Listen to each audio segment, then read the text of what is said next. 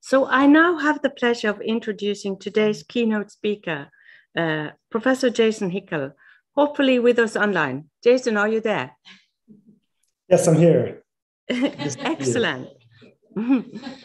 So Jason Hickel is an economic anthropologist and professor at the Institute for Environmental Science and Technology at the Autonomous University of Barcelona, and a visiting senior fellow at the International Inequalities Institute at the London School of Economics.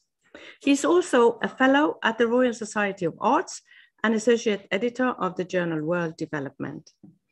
In addition to his academic commitments, Jason Hickel serves on several key international bodies. Among other, he is on the Statistical Advisory Panel for the UN Human Development Report and on the advisory board of the Green New Deal for Europe. He also appears in and writes regularly for different news channels. Those of us who read The Guardian may, for example, have come across his columns there. Hickel's research has global inequality at its core, both as concerns contemporary societies and from an historical perspective.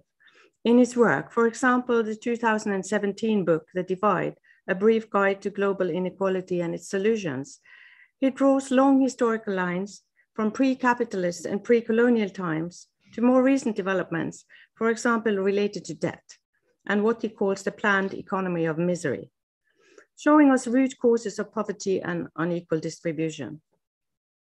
In his most recent writings, he has turned towards ecological economics and degrowth in particular. Personally, his work caught my attention when I was preparing some teaching activities on post-development for a master's course and read his book, Less is More, How Degrowth Will Save the World.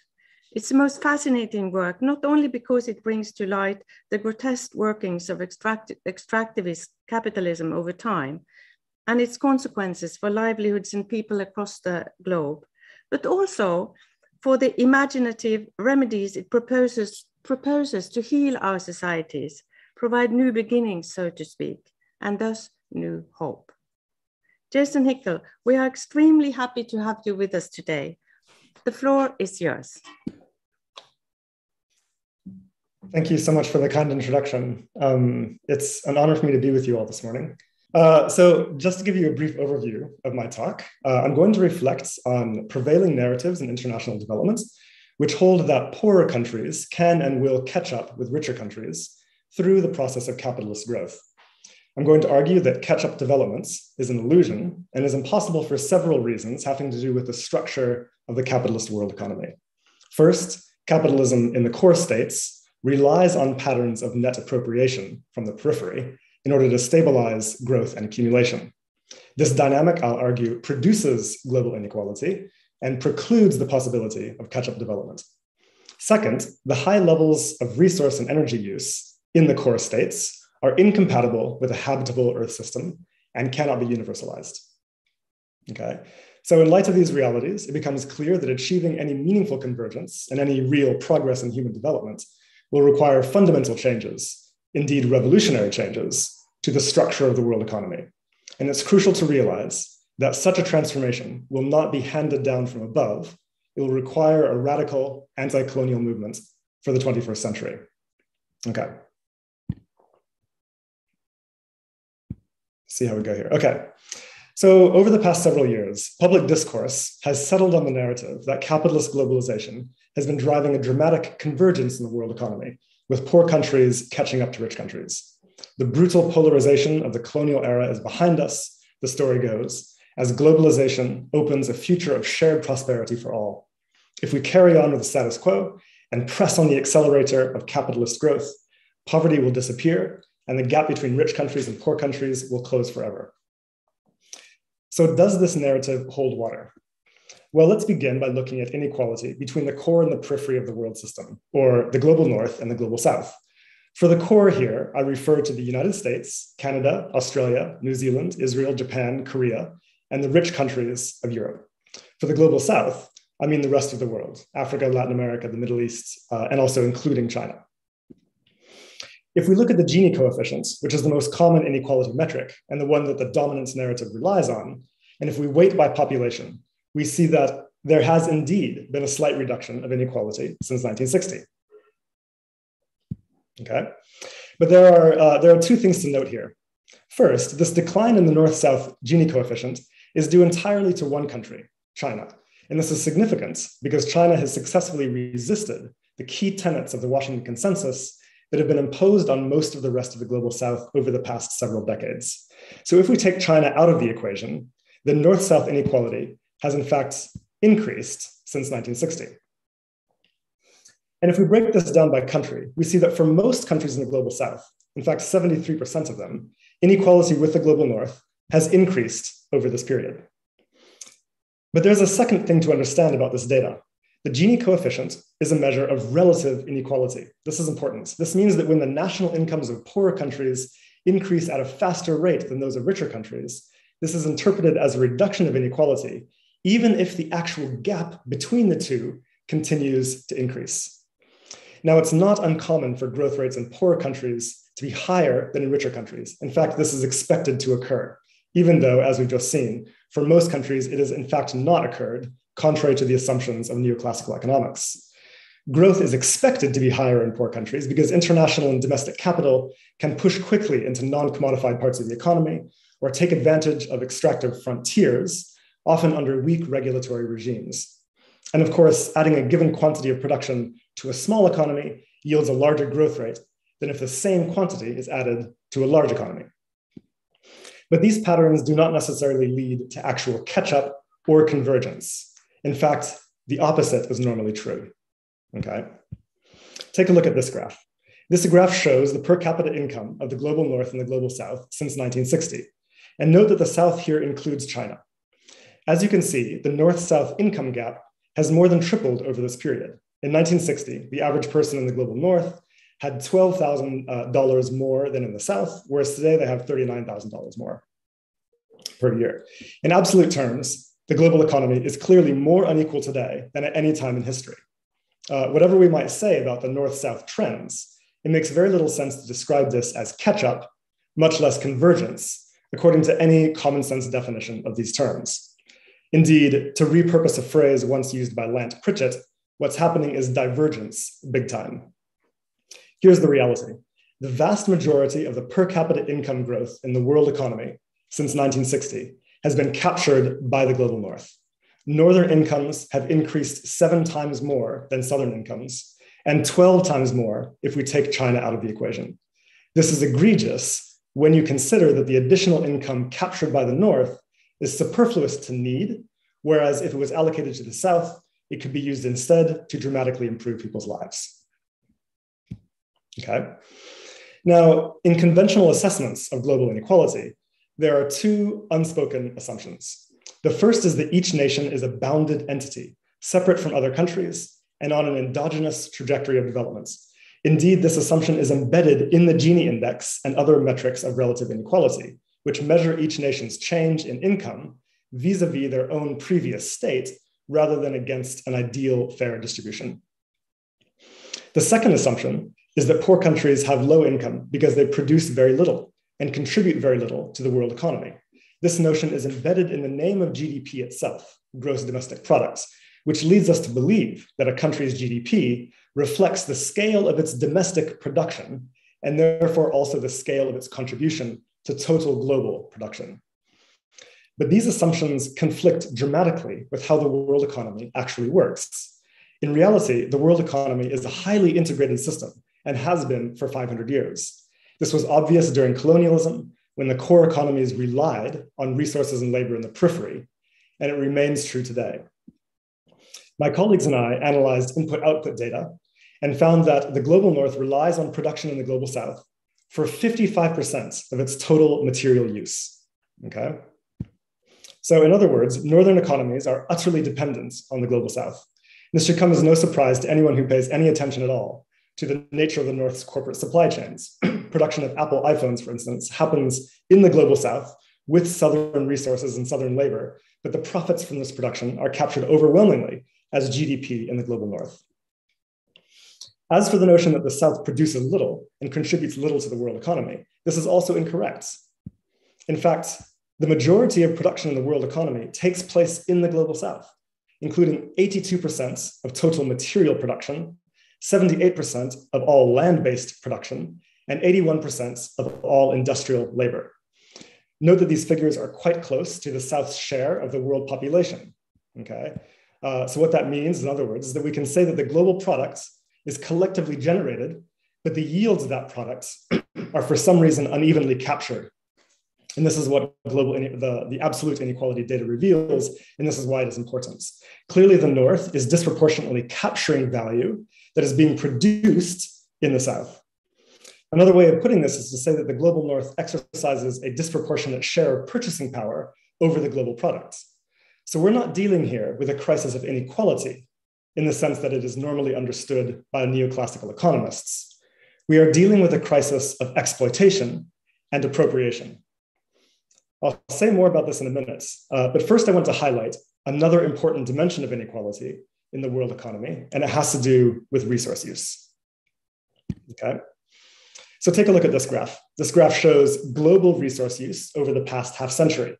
Metals, cement, forests, fish, fossil fuels, everything. All of the material resources that the economy extracts and uses every year. The red line in the graph is what industrial ecologists say is the maximum sustainable boundary. So that's 50 billion tons per year. And as you can see, we shot past that threshold in the late 1990s. And as of 2020, not visible in this graph, we are now consuming 100 billion tons per year, overshooting the maximum boundary by a factor of 2. This is a problem because excess resource extraction is the major driver of ecological damage in the Earth's system.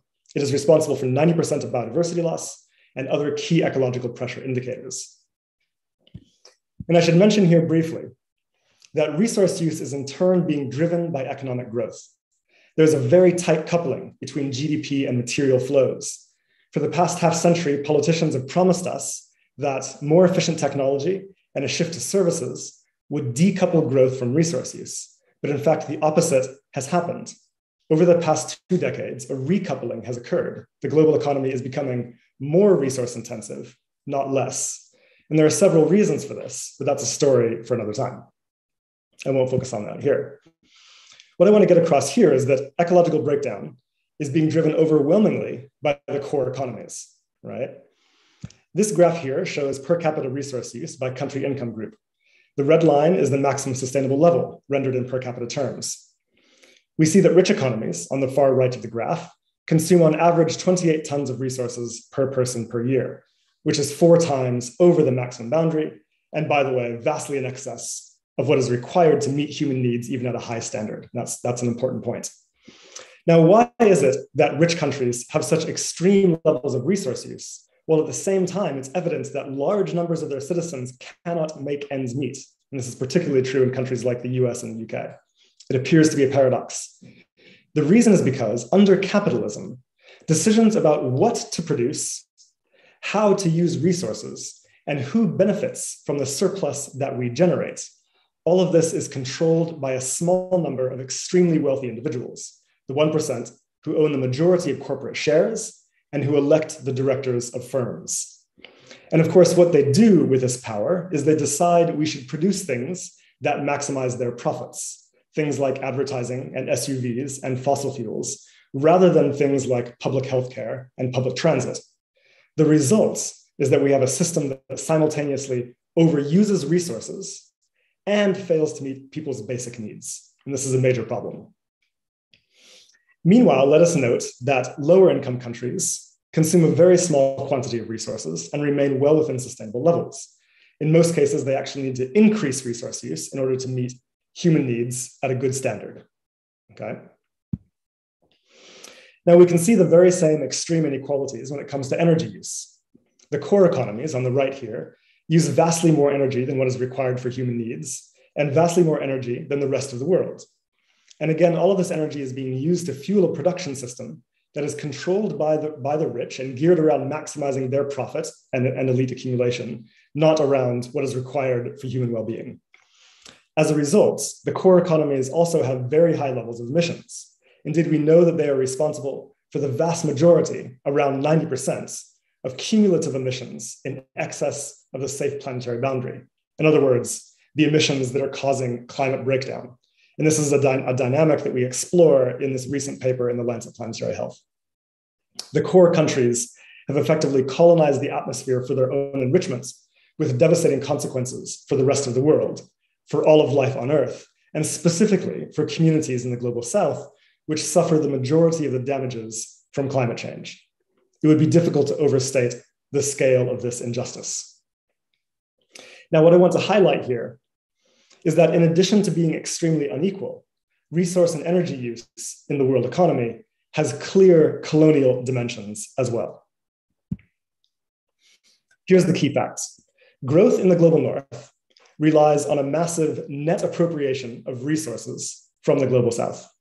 Okay? In other words, the world economy is characterized by a net flow from South to North, from the periphery to the core. You cannot see this flow when you're looking at GDP data, because GDP creates the illusion that value is all domestically produced. It obscures the dynamics of value capture. This dynamic only becomes clear when we look at the physical flows in the world economy. So in a new paper published in Global Environmental Change, we calculated the full scale of net appropriation from the global South in empirical terms. And the results are really quite staggering. Let me give you a sense for what this looks like very briefly. First, we found in the year 2015, the last year of our data, a net flow of 12 billion tons of embodied raw materials is appropriated from the global South each year. And by embodied here, I mean materials that are involved in the production of traded goods. So to put this in perspective, 12 billion tons is double the total mass of resources extracted from the continent of Africa each year. So this quantity is transferred to the global North for free, in other words, without any equivalent compensation. Okay. In addition to this, 21 exajoules of embodied energy is net appropriated from the global South each year. To put this in perspective, that amount of energy would be enough to develop the infrastructure required to provide healthcare, education, housing, heating, cooling, public transit, computing, and other necessities to the entire population of the global South, all 6.5 billion people, meeting human needs at a good standard, but instead it is used to fuel corporate growth in the global North. 820 million hectares of embodied land is net appropriated from the South each year. That's twice the size of India, and that amount of land could be used to provide nutritious food for 4 to 6 billion people, depending on land productivity and diet.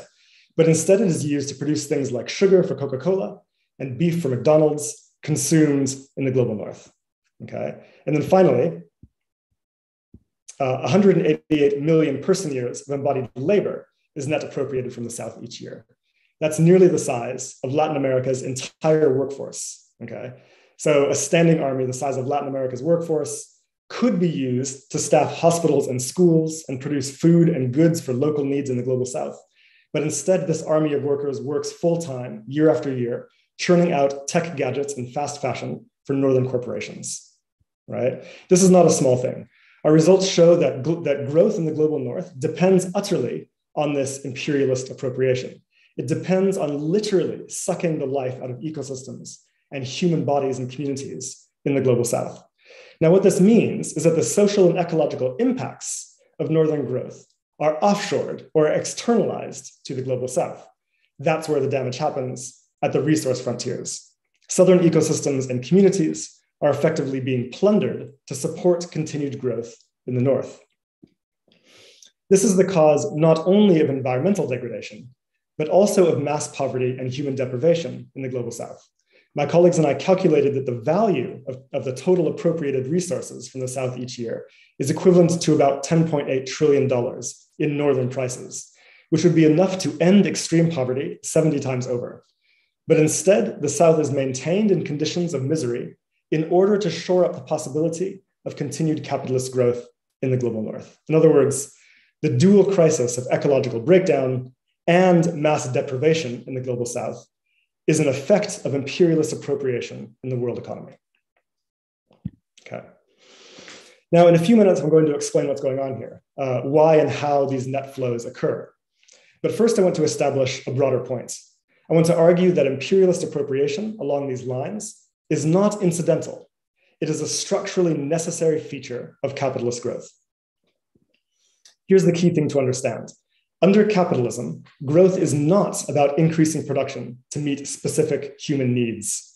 It is about increasing production in order to generate and accumulate surplus value. That is the overriding objective. And this is important because people have a tendency to think of capitalism as simply a system of markets and trade. But of course, markets and trade existed for thousands of years before capitalism.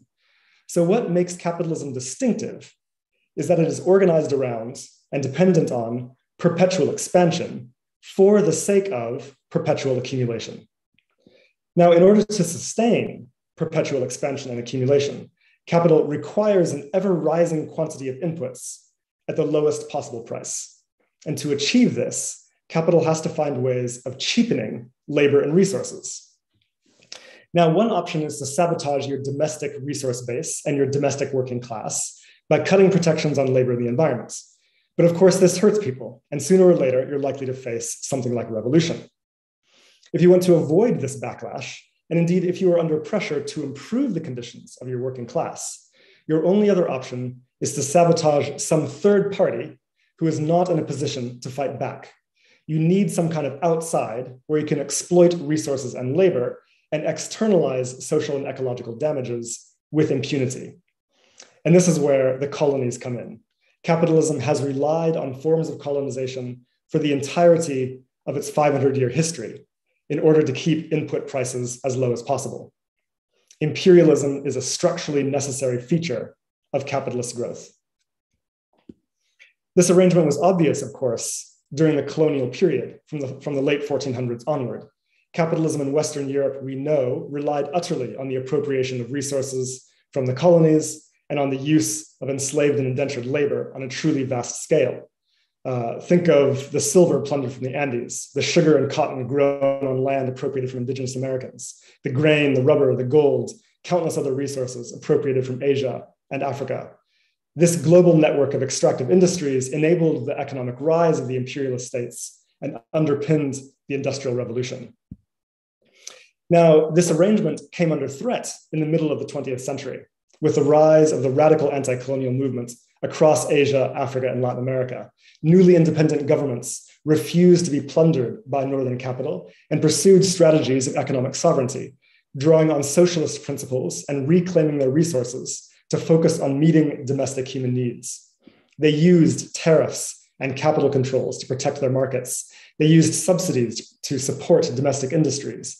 They used land reform to reclaim territory that had been appropriated by colonial firms, and they ensured better wages for workers. This approach succeeded marvelously at raising incomes and improving welfare. It was a kind of development miracle, but Northern powers were not pleased. As these progressive policies were cutting off their access to cheap labor and resources in the global South, this became a problem for them, as they had relied on this kind of appropriation during the colonial period. In other words, it caused the colonial arrangement to unravel, and this triggered a massive crisis of capitalism in the 1970s, which manifest as stagflation. This is not surprising. After all, any significant increase in the price of Southern wages, resources, and goods, and any increase in the South's share of global consumption will be inherently inflationary for the North and will constrain the North's growth. The unraveling of the colonial arrangement made capital accumulation in the global North very difficult to sustain, especially given that wages were also rising in the North at the same time, thanks to the power of organized labor. So capitalism faced a crisis in the 1970s because it cannot function under conditions of global justice. Okay. Now, so the imperialist states were scrambling for a way to respond, and they did so first by intervening militarily to depose anti-colonial leaders. The list is long and includes several figures that all of us should know. Mohammad Mossadegh in Iran, deposed in 1953 by a Western-backed coup. Patrice Lumumba in the Congo, deposed in 1961 by a Western-backed coup. Jacobo Arbenz in Guatemala, deposed in 1954 by a Western-backed coup. Sukarno in Indonesia, deposed in 1967 by a Western-backed coup. Kwame Nkrumah in Ghana, deposed in 1966 by a Western-backed coup. Salvador Allende in Chile, the one we all know, deposed in 1973 by a Western-backed coup. Thomas Sankara in Burkina Faso, deposed in 1987 by a Western-backed coup, and many others who were unseated and replaced with right-wing dictators, more amenable to Western economic interests, and who rolled back the socialist and anti-colonial reforms of the progressive era.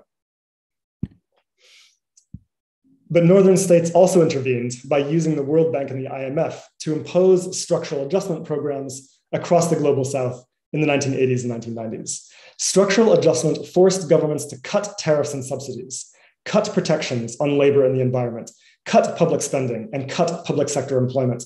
This was the sharp edge of neoliberal reform, imposed more viciously on the global South than ever it was in the USA or Britain.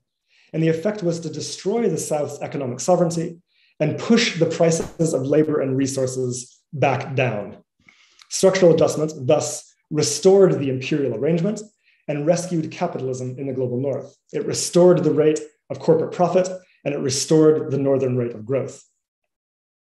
There's an important point to be made here. Progressives quite often like to think of neoliberalism as the disease, and they yearn to return to the less rapacious version of capitalism that preceded it. But neoliberalism is not the disease. It is a symptom of the disease. The disease is capitalism. Neoliberalism was imposed because it was necessary to keep capital accumulation afloat in the face of a resurgent South. It was imposed in response to global justice.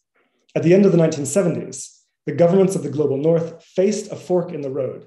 They could either accept a socialist and anti-imperialist South and decent wages at home, and therefore abandon capital accumulation, shifting to a post-capitalist economy, or they could try to maintain capital accumulation by doing something drastic to restore the basic structure of the imperial arrangements. They chose the latter, and structural adjustment was their mechanism. Now, by undermining the South's attempts to achieve economic sovereignty, structural adjustment put Southern economies back in a position of being dependent on exports to and imports from the global North. But because they also depressed prices in the South, this means that for every unit of embodied resources and labor that they import, they have to export many more units to pay for it. And this is what we refer to as unequal exchange. And it generates the large net flows of resources from South to North that I described earlier. So this image here shows the unequal exchange of labor between the global South and the global North.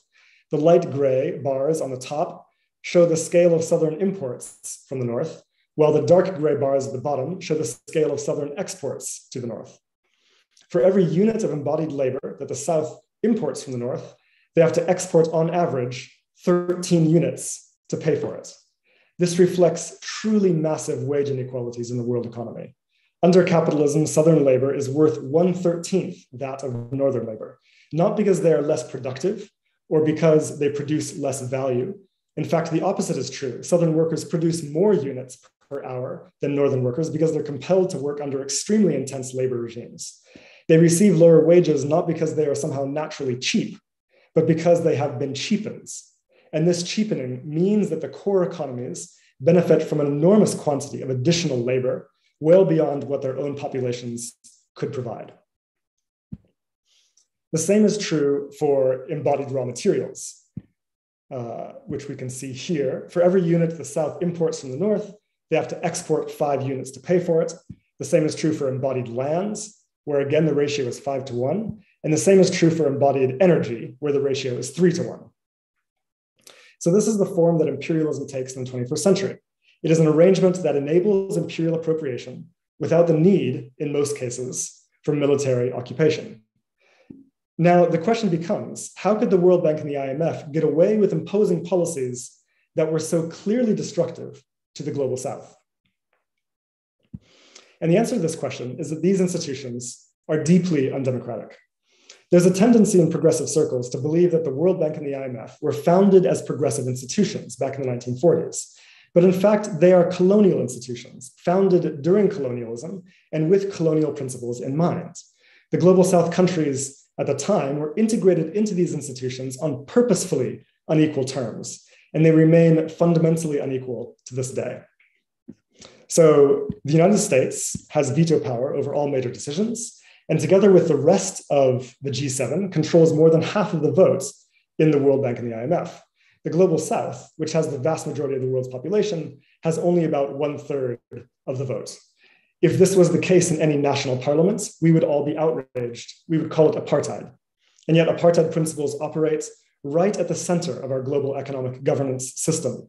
The core economies are able to determine the rules of international trade and finance in their own interests. And the imposition of structural adjustment on the global south, with all of its consequences, was simply an outcome of this privilege. So the GDP of southern countries is not low because they produce little value. It is because their labor, their lands, and their lives are cheapened. This happens through structural adjustment, but that's not the only mechanism for cheapening. It also happens through the exercise of monopsony power in global commodity chains. Lead firms like Apple are so dominant in their sectors that they can basically dictate prices to their suppliers in the global south, forcing them to keep wages at or even below subsistence. It also happens through monopoly power. More than 90% of all patents are owned by northern firms. So not only do they set prices for their suppliers, they can also set the prices of final sale.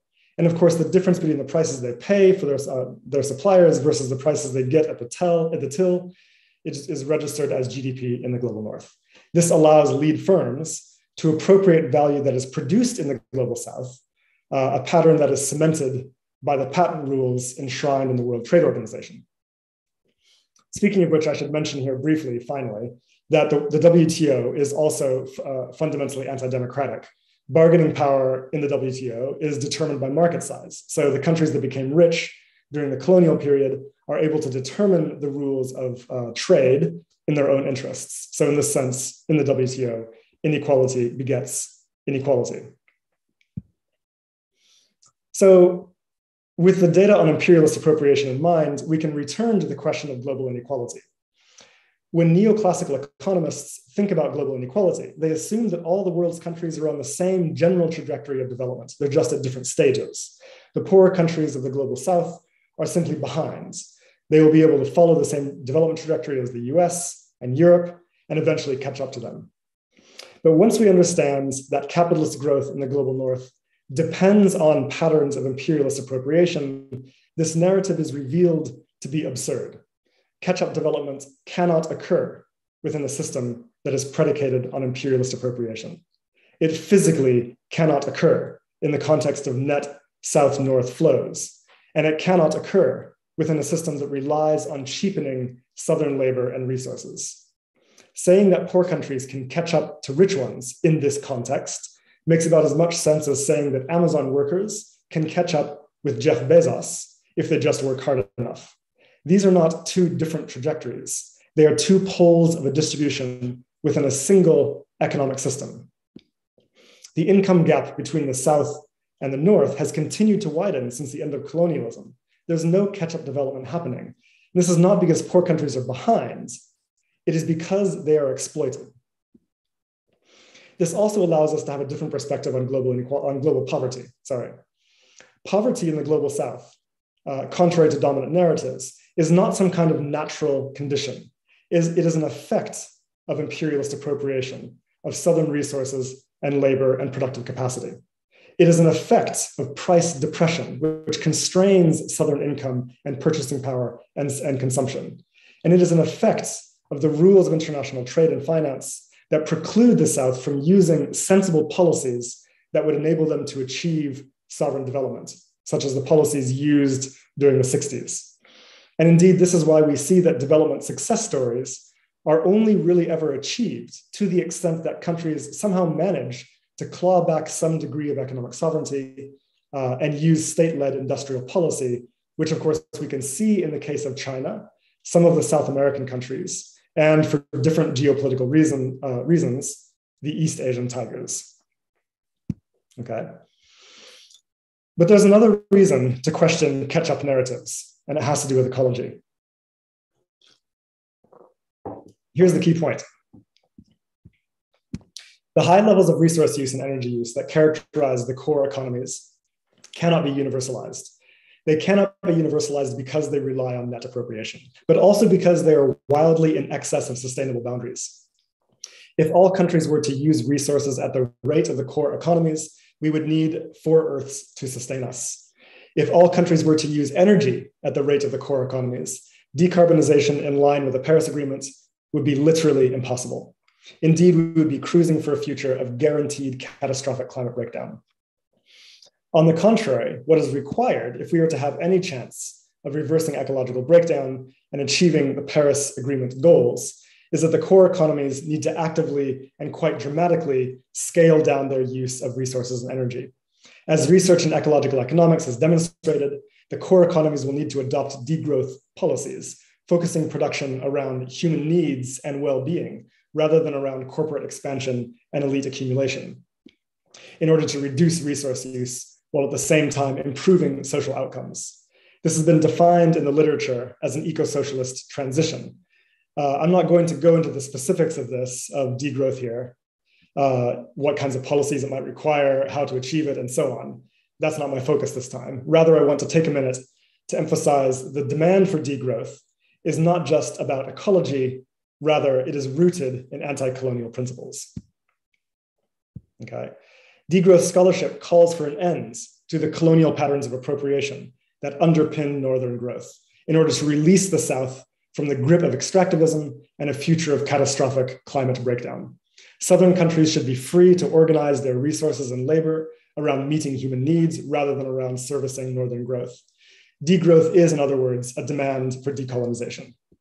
It's important to recognize that degrowth scholarship builds on the legacy of anti-colonial thinkers like Fanon, Gandhi, Julius Nyerere, Thomas Sankara, Berta Cáceres, people who knew that capitalism in the global north was driving colonization in the south. And this thinking is reflected very clearly today in the People's Agreement of Cochabamba and other similar documents. This one was signed in 2010 by thousands of social movements from across the global south, calling for the governments of rich countries to cease their appropriation of the planet's commons and scale down their resource use. Social movements in the global south recognize that ecological breakdown is being driven ultimately by capitalism. They recognize that it has clear imperial dimensions, and they call for an anti-colonial struggle in response. And it's incumbent on all of us to begin to stand in solidarity with these demands. So what should convergence look like in the 21st century if catch-up development is not possible? Here's the good news. We know empirically that it is feasible to meet the needs of the entire global population, 10 billion people, at a good standard within planetary boundaries, but it requires a radical change in the world economy. The objective should be as follows. Resource use and energy use in the global north needs to decline dramatically to get back within sustainable levels and to be compatible with achieving the Paris climate objectives, while resources in the south must be reclaimed for meeting human needs, with production increased where necessary to do so. So convergence should be focused on what is required for human well-being and ecology. That's it. This is a very different vision of convergence from the dominance narrative of catch-up development. So what is this going to require? Well, it's going to require that the global north transitions out of capitalism and shifts toward a democratic post-capitalist economy. This is crucial in order to obliterate the constant structural pressure for imperialist appropriation, but it is also crucial in order to make it feasible for the North to meet the needs of its own citizens with significantly less resources and energy use than it presently uses. And neither of these objectives are possible in a capitalist economy, okay, for the reasons I've described earlier. At the same time, we need several urgent structural changes to the world economy. We need to democratize the institutions of global economic governance so that Southern governments have an equal voice in decisions about trade and finance. We need to cancel odious or unpayable debts or introduce mechanisms for safe and legitimate default to liberate Southern governments to direct their resources toward human development objectives and to free them from remote control power by foreign creditors. We need to end structural adjustment programs and allow Southern governments to deploy the policies that we know to be necessary and successful when it comes to sovereign development, tariffs, subsidies, capital controls, nationalization, public spending, all of the policies that are presently prevented from being adopted. Social movements in the global south have been calling for all of these reforms for decades, and for too long, their demands have fallen on deaf ears. But here's the problem. Capitalists in the global north will not voluntarily make such a transition. Of course, we might hope that enlightened leaders will take steps in this direction, or that radical social movements will eventually force them to do so. And indeed, we should do everything possible to support movements toward that end. But why should the global south wait around for this to happen? Why should they wait around to be decolonized? There's an additional option.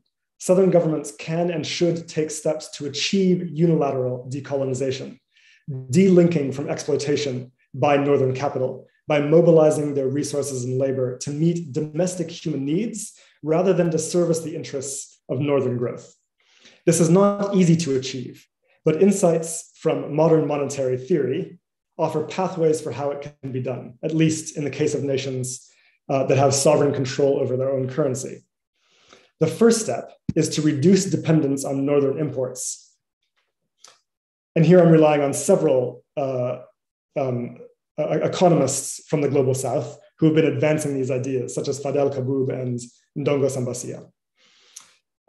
The biggest import categories are food and energy. Governments can issue the national currency to fund a strategy of food sovereignty, mobilizing land through regenerative ecology, agroecology, to provide nutritious food for all, while at the same time pursuing a strategy of energy sovereignty by rolling out renewables. This would significantly reduce governments' need for foreign currency and thus reduce the reliance on Northern capital, which is what puts countries in a position where they are forced to accept structural adjustment conditions. To mobilize labor for these projects, governments can issue currency to fund a public job guarantee. This would end unemployment and ensure that everyone has access to a decent livelihood, therefore achieving a major development objective that has so far remained out of reach. So instead of mobilizing labor around sweatshops for Northern consumption, mobilize labor around what is required for decent living in the global south. The third step is to build sovereign industrial capacity using tariffs and subsidies where necessary in order to organize production around meeting domestic needs as much as possible, to further reduce the pressure for imports and to participate in regional trade, which tends to be much less exploitative. Now, to the extent that any of these policies are prohibited by foreign creditors or under structural adjustment regimes, which is quite often the case, governments can and should take steps to default on external debts through collective action wherever possible. This might make borrowing in foreign currency more difficult for a time, but because we are reducing our dependence on foreign currency, this doesn't matter as much as it otherwise might. Now, I want to emphasize that this also requires a transition out of capitalism in the global south too. The reason that capitalism has failed to deliver development in the periphery is because capital has to cheapen inputs. In the periphery, capital does not generally have the option of externalizing exploitation, unlike the core does. So capitalist states and firms have no choice but to try to compress wages domestically with violence where necessary. And this is why capitalist states in the South are quite often repressive of their own citizens and repressive of radical social movements because they do not have the privilege of using an imperial arrangement to stabilize accumulation. So if the objective in the South is to increase wages and improve social conditions, it is easier to achieve these goals in a democratic post-capitalist economy where, again, production can be geared towards social goods. We know from Amartya Sen's work that when Southern countries adopt socialist development policies, especially universal public provisioning systems, they are able to achieve big improvements in social outcomes, even with modest levels of GDP.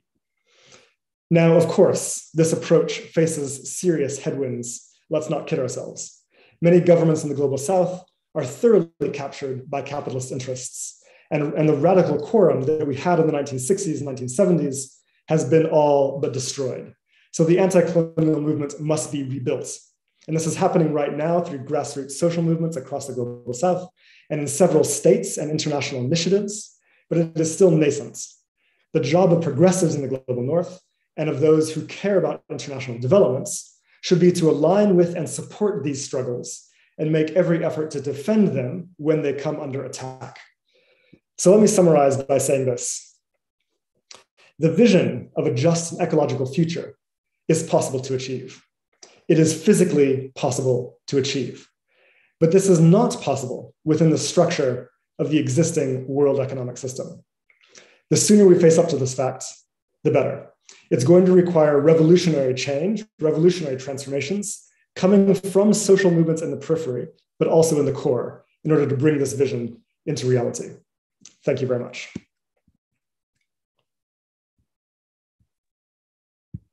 So thanks a lot, Jason, for this very illuminating talk. I'm very fascinated by your ability to draw kind of the whole picture and take us through both history and current developments.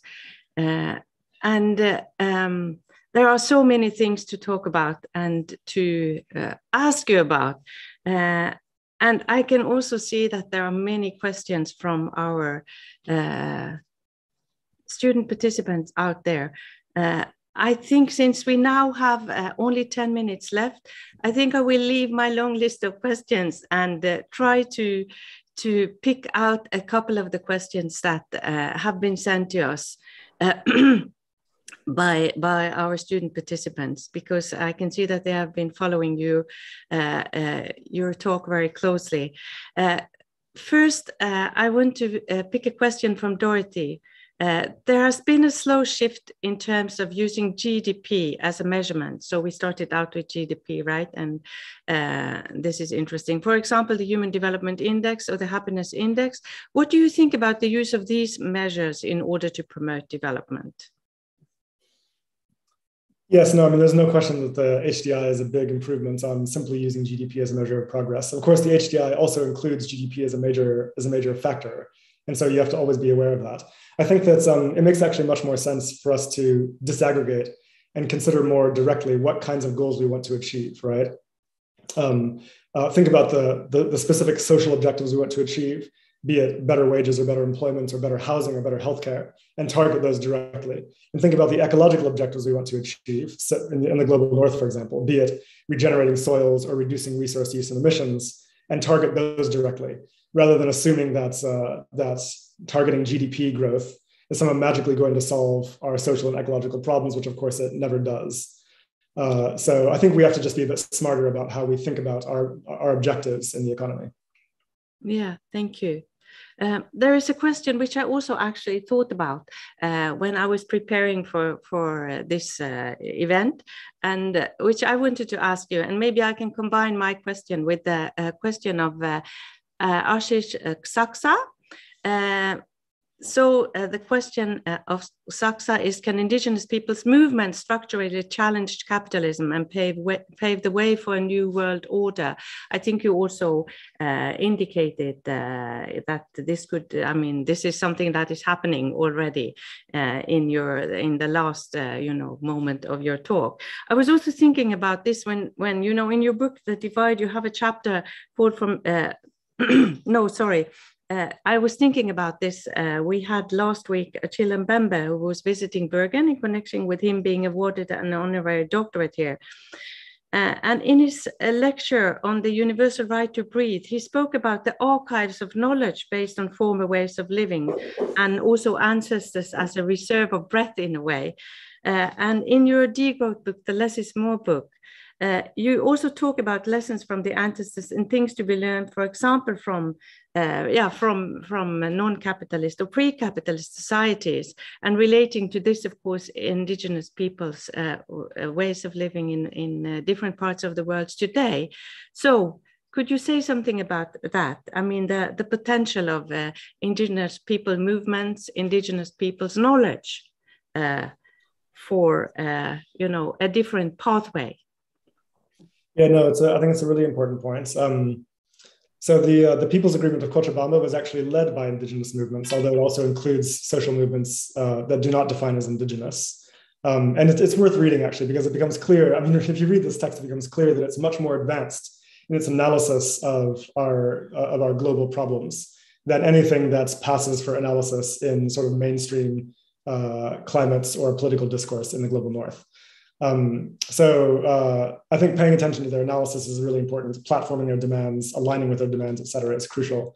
But what becomes clear in their texts is not just their call for a different kind of economy, but also their call for a different kind of ontology, one that fundamentally refuses the human nature hierarchies and dualisms that underpin much of Western philosophy and Western economic thought, which sees nature as a kind of external, external zone where costs can be externalized and so on, right? So they call for a kind of non-dualist or post-dualist kind of ontology. I think that's quite important for our analysis as well. Yeah, thank you. Yes, and the question is then, can it happen? Can changes in this direction actually happen? It seems a bit. I mean, looking around, at least in Norway, I think it's a bit depressing, the way that things are moving. Yeah, look, I'm sorry, I'm now taking over the question session from the students here, but I was just thinking about, COVID. During COVID, I mean, there was some sense of that, okay, we have a standstill, we are immobile. Can we do some kind of increased sensitivity to, the world's problems? But now I have a strong feeling that we are back to usual business. I don't know what you think about that. Yeah, no, it's quite clear that we are. And the reason that we are not able to make any changes during this crisis is simply because the social movements to achieve that have not been built. There's been a real failure to build the kind of movements that were capable, for example, of the anti-colonial struggle, or capable of the civil rights movement, or capable of the labor movements in the 1940s, or the feminist movements, the movement for women's suffrage, et cetera, et cetera. This is the scale of the movements that need to be built in order to achieve the kind of transition that we know is required for us to transition to a just and ecological economy. And those movements don't exist in sufficient form right now. They really must be built, and that's not an easy thing to do. It requires work. So simply having awareness, a kind of analysis, is not adequate. Our hope for change and the possibility of change can only ever be as strong and robust as our actual physical struggles. And so we have to build that struggle if we want to have any hope for the future. I think that's the key lesson here. Out on the streets. Yeah, actually, to follow up on what you said about feminist struggles, I mean, there's a question here from Tai Nguyen. How do the feminist and post-structuralist perspectives reflect the globalization paradigm, or maybe how can they contribute to solve some of the challenges? The last is my addition. But yeah, no, I mean, it's interesting. Ecological economics owes an enormous debt to feminist thought, actually. This is really important. It was feminist thinkers who first pointed out, what every woman in fact knows, which is that there's huge portions of the economy that are essential for our well-being, but not counted at all in the national accounts, right? So all of the care work that goes into social reproduction, which for most of the past century has been overwhelmingly performed by women. Although not exclusively, of course. This is basically rendered as zero value in our economic modeling frameworks. And so we need to pay attention to the forms of value that we rely on, which are excluded from formal economic analysis. Care, sharing, commons, nature, obviously being the big one.